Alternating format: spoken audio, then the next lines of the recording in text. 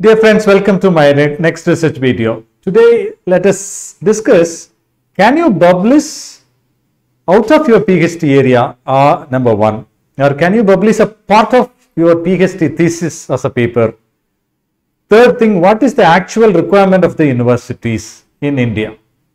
See, first thing, can you publish out of your PhD area means, in general, yes, but at the same time, please make sure that when you, diverse your focus from one area to different areas, probably you will not get a depth knowledge on your particular research work.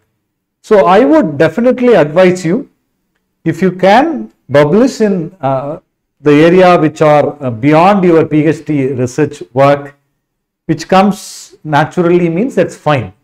But do not spend especially some time, quality time on that particular work, which no way it is going to help your PhD, means it's a waste of time, because you have to concentrate on your PhD work, and whatever you do during the PhD time, it should help your PhD thesis, not something else.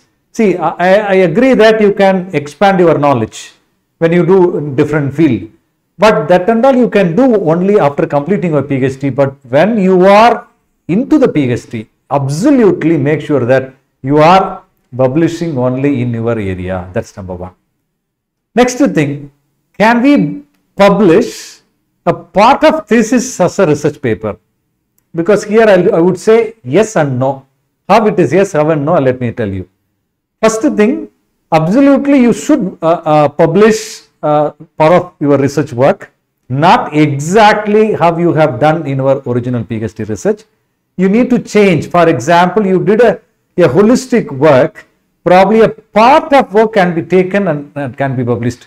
Don't try to give the entire thing in the research paper, because you may not have something to add in your original thesis. So I would advise you, instead of going for 100% what you have done in your research work, publishing that, a part of that work can be published. But if you take universities in UK and other parts of the Western countries, they accept as it is, even you can publish a part of PhD work that can be added as one of the chapters in a PhD also, PhD thesis. It is accepted there. But in case if you take in Indian context, they may not accept exactly to add that as a chapter. Probably some IITs they accept to add as a chapters, but not in normal universities.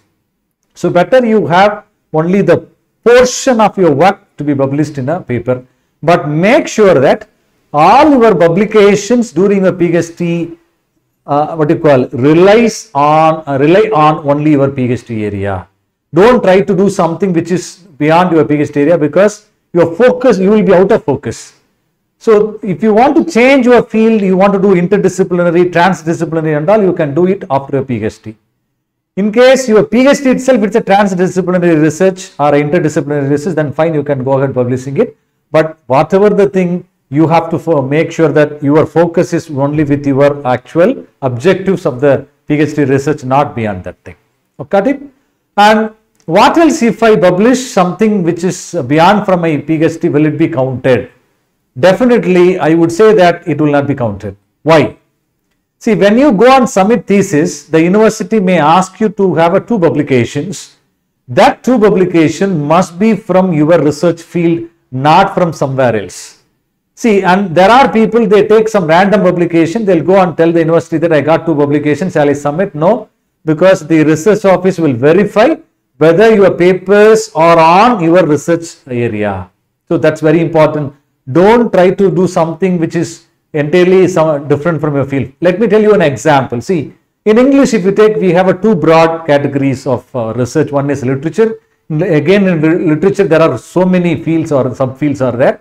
But in broadly speaking, literature and ELT, English language teaching. See, assume you are doing PhD in English language teaching, but you have publications, good publication in literature.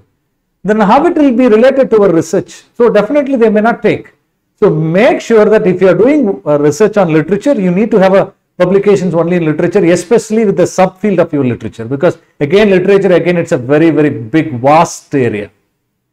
And ELT, again, within ELT, you have to make sure that which particular subfield you are working on, you have to publish only in that particular thing. So kindly make a note of it. One thing is you can publish, even nothing wrong publishing beyond your PhD area, but still publishing within your PhD area is always advisable. The publication which are there in your PhD area only will be counted when you go for PhD thesis submission.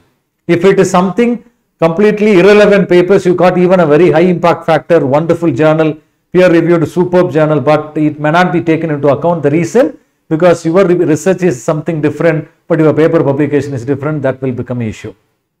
And third and final thing, because when you try to publish beyond your research area, you are unnecessarily going beyond the scope of your research, then you will not be able to really master your area, then you are taking risk unnecessarily. So up to the PhD time, better you restrict, just to fence yourself within only PhD research area, and try to go depth into the paper and try to publish from your area only. And one more thing, do not publish the original exact essence into the research paper.